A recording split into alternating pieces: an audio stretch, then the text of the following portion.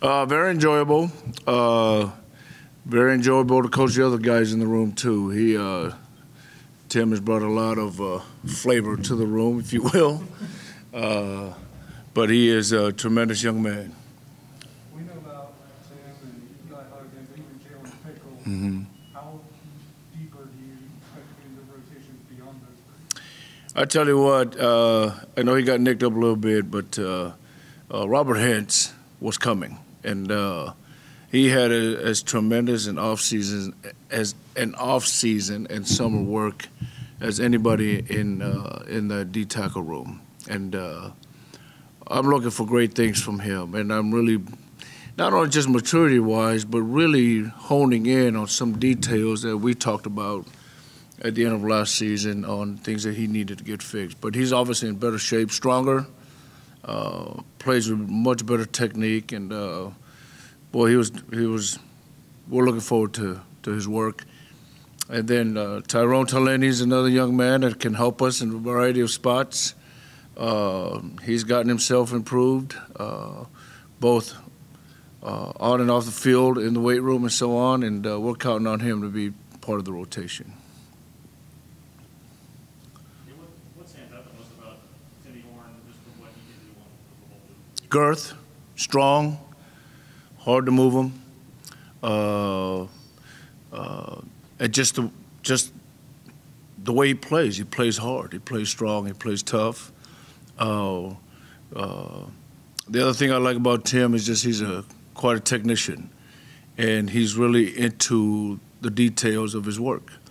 And those are the things I appreciate about him. He asks very pertinent and relevant questions, and you know, it feels like I have a pro in my room, to be honest with you.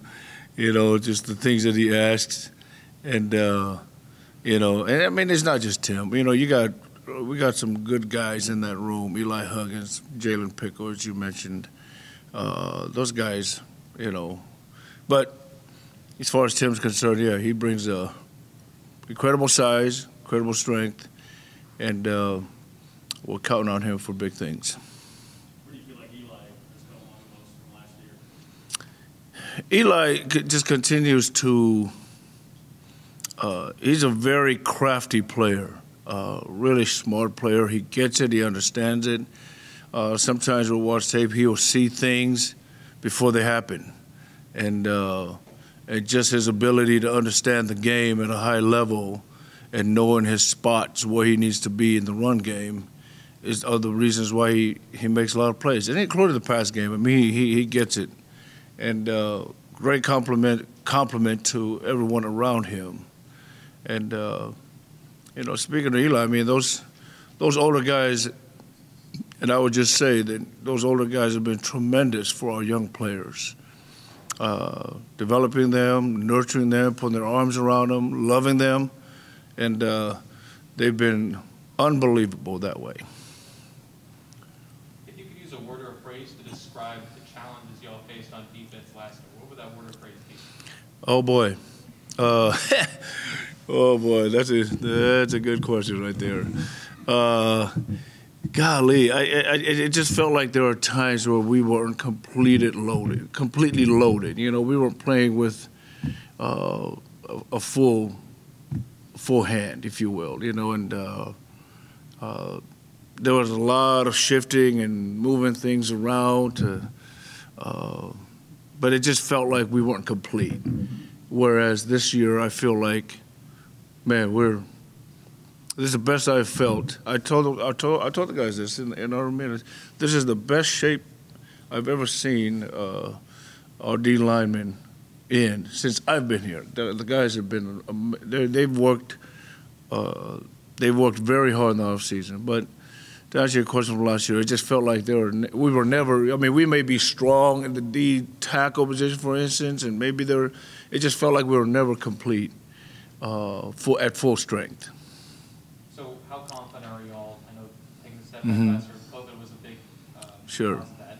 So moving on this year, how confident are you all that you'll be able to return to kind of the status y'all held in 2019? You know, I mean, right now I feel good. You know, I mean, we still got a lot of things to iron out here before September 4th.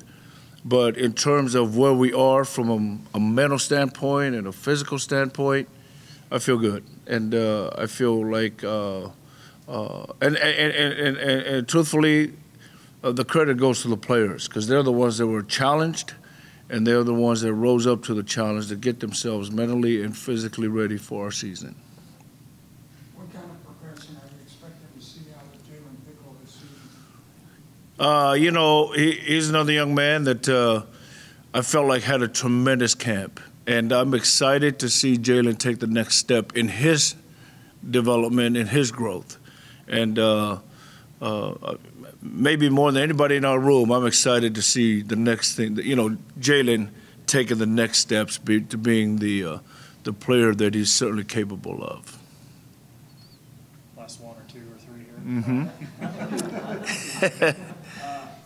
First one was just, back in the spring, Coach Kline was raised about what he thought Damian Lalio's bring to this program in terms of his competitive nature and being a leader of this freshman class. Mm-hmm. Do you already see some of that happening? There's no doubt about that.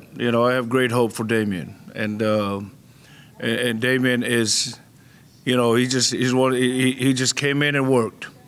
He hardly says a word, typical freshman, and he's just trying to figure out his way. But I have great hope for Damian, and he's gonna help us down the road.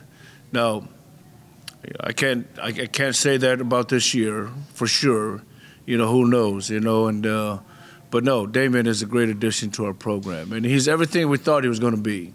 Tough kid, sharp kid on the field, gets the game, but maybe more than anything, he's explosive and he's tough, and you have to have that in there. Well, and I have to also ask, what's it been like coaching your son? What's it been like? Yeah. This is new for me. I never really coached my son as not even in Pop Warner or, obviously during the same season or Little League. So this is new for me. It's new for him. But I can't think of a better place for him to be than to be with me, and I'm really excited about it.